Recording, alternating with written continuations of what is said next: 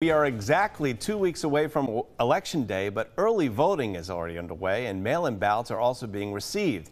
And then there are the ballot questions. 22 News reporter Claire Overton is live in studio with information on question 5 after hearing about both sides this morning. Rich, question 5 on the ballot impacts the service industry and a proposed minimum wage for tipped workers. A yes vote would increase the minimum hourly wage an employer must pay a tipped worker to the full state minimum wage over 5 years. Tips could be pooled and distributed to all non-management workers. A no vote on question 5 would mean that nothing would change to the current system. One server in Springfield is opposed to the possible legislation. If this passes, our owners would probably, have us earning less and pooling with other employees in the back of the house and in the front of the house.